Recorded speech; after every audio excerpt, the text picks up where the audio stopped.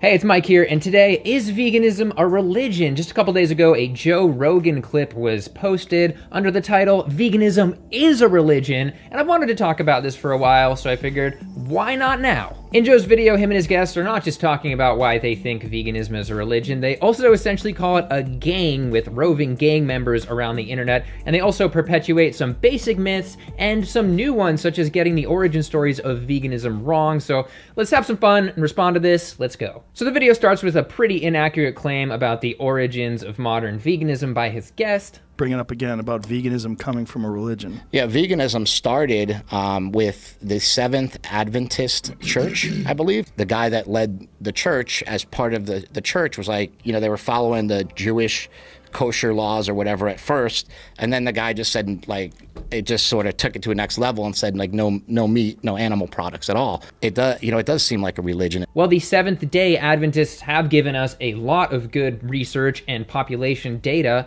They do not appear to be the origin of modern veganism. The term vegan was coined by Donald Watson in 1940s England, and Watson was actually an agnostic. In other words, this modern veganism that we are talking about was created by a person who ascribed to the idea that you should not believe something unless there are scientific grounds to believe it, at least according to Thomas Huxley's definition of agnostic, and he coined the term. So we have a non-religious origin of modern veganism, and just a fun side note, Pythagoras appears to have been a vegan and not outwardly for religious reasons. From Eudoxus's writings, quote, "He not only abstained from animal foods, but even kept his distance from cooks and hunters." In other words, he may have been the first smug vegan. I want to mention that Bite Size Vegan has some great videos on veganism and history and religion. And yeah, there are some Eastern religions like Jainism that have veganism as a component, but veganism itself does obviously not rely on any religion.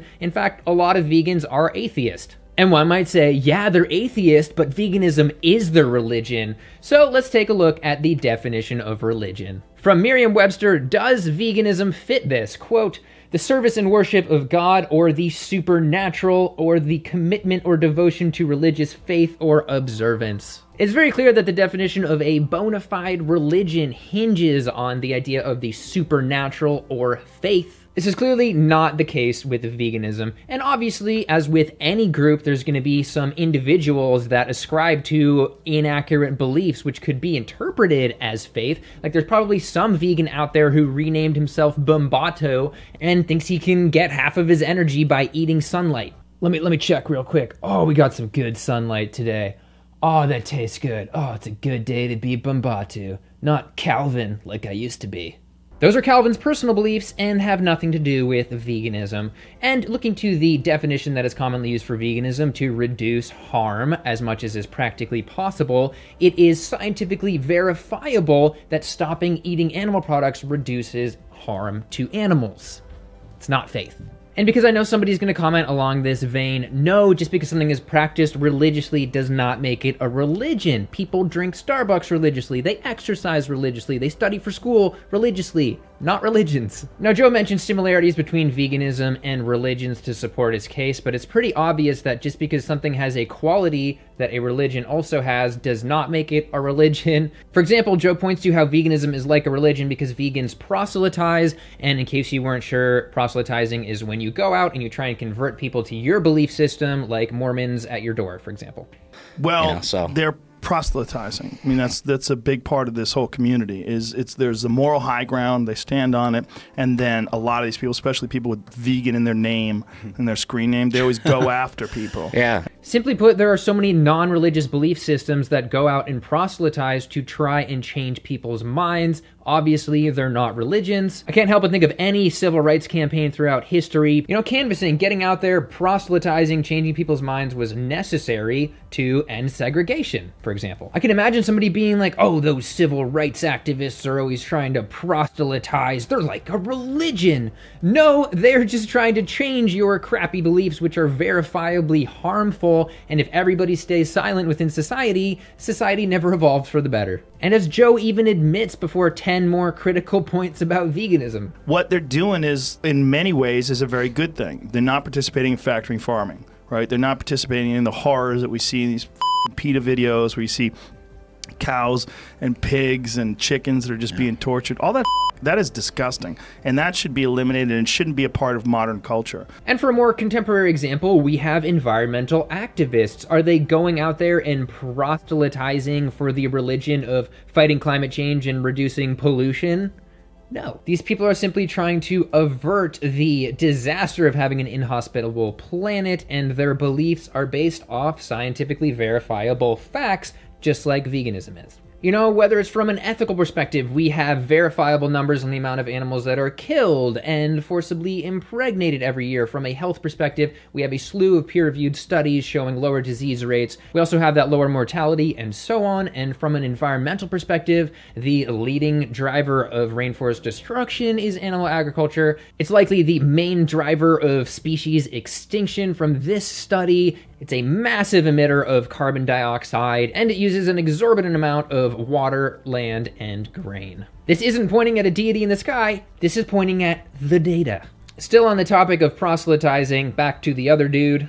I get called out a lot on Instagram and stuff like that from people that are vegan saying, like, I can't believe you do this and blah, blah, but I would never go on their page and say anything to them at all. Vegans, or people, are saying this stuff to you because your habits are verifiably destructive. I have a whole video on how diet is not a personal choice. Simply put, a diet with animal products has an unnecessarily large impact on others in terms of how it affects the planet, and diet is definitely not a personal choice if it has a victim.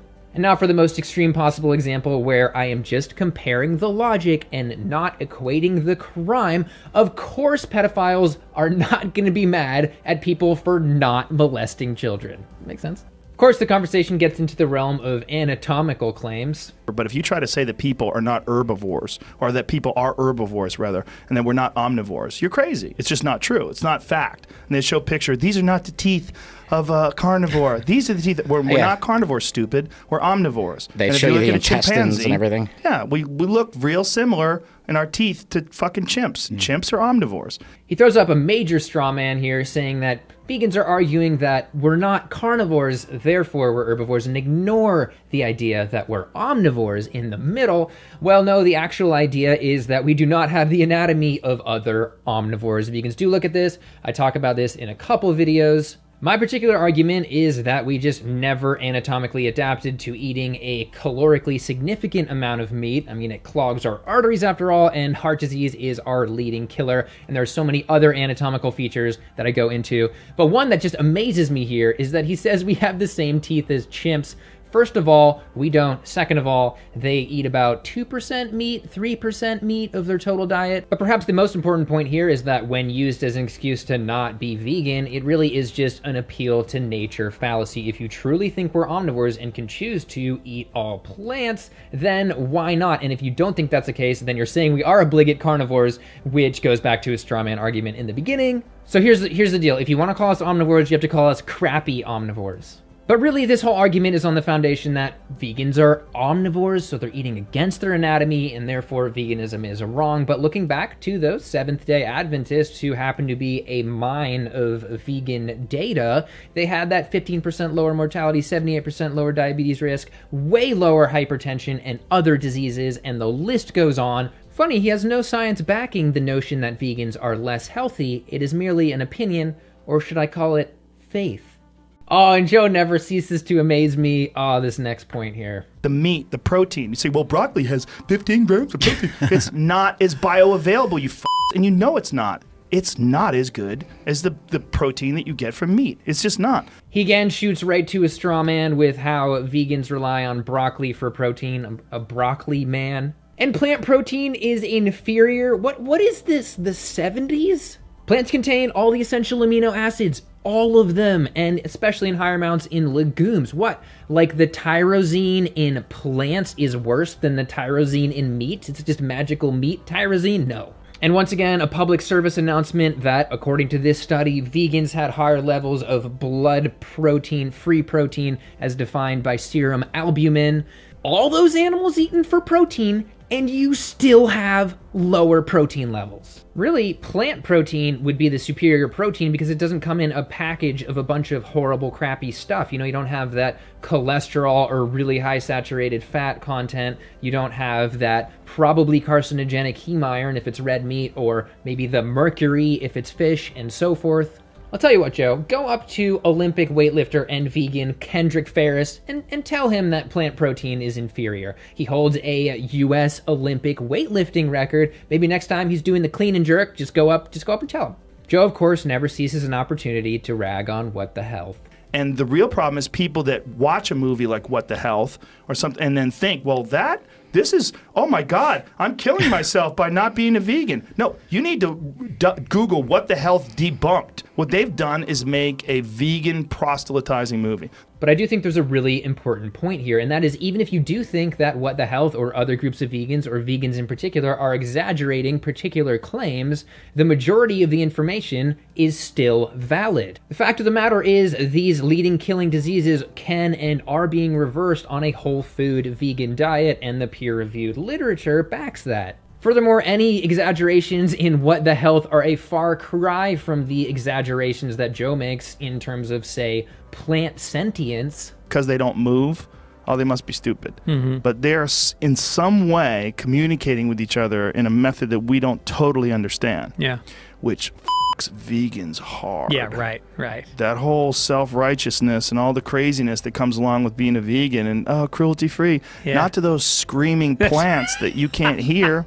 He regularly pulls out the plants suffer card when trying to dissuade people from going vegan, and this really is an appeal to futility fallacy. He's saying that your efforts to reduce suffering are futile because plants suffer anyway, completely ignoring the fact that animals eat a ton of plants, and animals do for sure absolutely suffer, so every which way you look at it, a vegan diet is better in terms of this. And Happy Healthy Vegan happened to have very recently released a video on Joe Rogan and his beliefs around plant suffering, so go and check that out after this. He then has a little anecdote party, talks about vegans that failed. And a lot of these people, they give up. A lot of these people that get to a point where their health can't take it anymore and they f***ing give up. Chris Kresser, he's a perfect example. I don't know, Cafe Gratitude? Yeah, I know about that place. Yeah, these people were, I mean, their f***ing health was falling apart. So they decided to raise their own cattle and eat their own meat. And vegans found out they got death threats. Of course, I do have a video on Chris Kresser's claims and Cafe Gratitude, and I do have to say that it seems when millions of people fail on their omnivorous diet, they don't blame the diet. Then when people hear about a few vegans failing on their diet, the diet is completely flawed.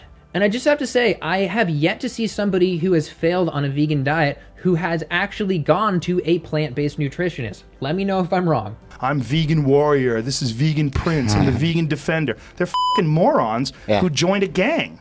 This is not kindness, and this is not someone who's compassionate. These are fucking cunts that are in a gang, and that they're in the plant gang. Do I need to go into the definition of gang now? Fine, an organized group of criminals. You better not hurt those aminals, bruv. By the way, follow me on beating blokes and saving animals on Twitter. But there is an interesting point to be made here, and I've made it before, that if you can make out vegans to be the worst possible people, then you're a better person by not going vegan. You're in the right. And so if vegans are criminals, they're in gangs, they're ridiculous and constantly doing you wrong, and everybody hates them, then yeah, it's fine to not be vegan. And obviously they're not calling them criminals, but they are applying the association here. But I would always recommend eat free-range eggs. You're not hurting a chicken. Nothing gets hurt. It is free food. I have chickens. They roam around. They eat vegetables. Nobody eats them. Eggs are healthy as f***. Surprise, surprise, I have a whole video on backyard chickens, but the idea here is that when you create an exploitative relationship, the idea that there's going to be no suffering is simply delusional. I do know somebody that decided to do backyard hens because they thought it would be way more ethical, and then pretty soon their dog is shredding a few of the chickens, and they, for some reason, got some male chickens, so now they're also eating fertilized eggs. And another Joe Rogan video talks about that. You ever crack an egg and there's a little chicken in there? You never had that happen? I've never had that. No, I've had like a little almost. Really? Yeah, not like a full chicken. Really cool life. They get to wander around. Occasionally they get jacked by coyotes. Really? I've had at least two. Yeah, he has backyard chickens, and a coyote shredded at least 2 of them. You're also getting them from breeders that kill the males, and they have the innate suffering from accelerating their breeding system by 20 times. That means the egg binding, the osteoporosis from mineral leaching. And from this study, a third of the hens over 2 had ovarian cancer. And all of that just so you can eat the most cholesterol-dense food in the modern diet. I just think that it's one of the most karma-free things. There's this new thing called veganism, and he does, to his credit, point out how dairy is unnatural. If you want to get rid of dairy and you don't want, I get it, man. I've seen dairy farms. It's f***ed up. You see what they're doing to cows, and they you know, the way they treat them and the way they raise them, and just the whole idea behind it, like making them lactate. The only time cows lactate is when they have a baby, right? So they keep them in this state, and it's unnatural. For the sake of argument, let's just explore the idea here that Joe Rogan is actually practicing religious carnism. I mean, after all, he's proselytizing that people should eat meat. It's not as good as the protein that you get from meat. It's just not. He relies on supernatural beliefs to justify this. Not to those screaming plants that you can't hear. And relies on anecdotal stories, just like in the case of religious texts. There's some people that own that restaurant in... On the 5th day, Cafe Gratitude owners the Engelhart collapsed into the sand and saith unto me, from this point oneth, we shall no longer be vegan, for my body is weak, and my mind is filleth with fallacies. And zooming out, I would just say for the sake of argument that as society, we have somewhat of a religious exploitation of animals. We have the rituals and the traditions such as rodeos and circuses and that yearly barbecue where people are killing and roasting animals. In the end, the video is just a couple dudes sitting there complaining about vegans and making a bunch of claims that are just verifiably incorrect to justify their own habits. No, veganism does not fit in the definition of a religion. It is not ascribed to supernatural things, it is not faith-based, and it was founded in science and still follows that to this day. Alright, that's it for today. Special thanks to Roey for sending me that Rogan video on Facebook. Yes, I do have a Facebook in case you didn't know. And yes, I also completely rely on video ideas from you guys, so keep them coming. And I also have a Patreon, so I really want to thank my Patreon contributors, because without you, I could not be doing this, especially to the extent that I am. And guys, let me know down below what you think about all this religion stuff and veganism, and feel free to like and subscribe. Thanks for watching, and I'll see you next time. Turn your gaze, my disciples. It is the messianic martyr of carnism, ex-vegan Chris Kresser. By the way, follow me on Peace, Love, and Vegan on Instagram. Follow me at Flogging Carnists, Saving Barn Animals at Twitter, at Brass Knuckles Animal Sanctuary, at Eat the Meat, I'll Give You Cement Feet on Instagram, hashtag SeaWorld Sucks.